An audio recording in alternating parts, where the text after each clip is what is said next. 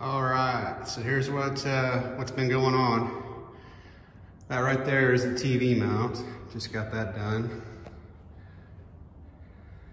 Got the electrical box in, don't have anything hooked up to it yet. Got the housings for the switch plates and the light switch and then the outlet set up, just enough to pass inspection. And I got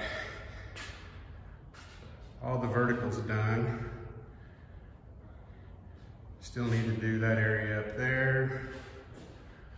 Need to do that area up there. I gotta cut back the foam in each one of the corners so I can make it look like this one.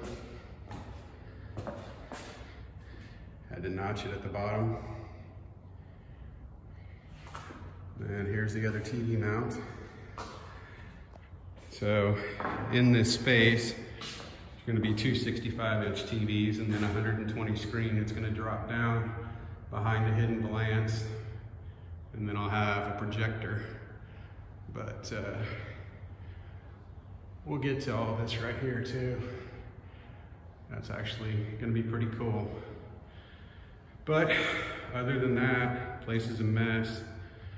But it's moving right along. I still need to go build up my vapor barrier, my airspace for whenever I do my insulation. So anyway, got a lot of progress done. I ran out of screws, my batteries are dead, so I think it's time to call it a day.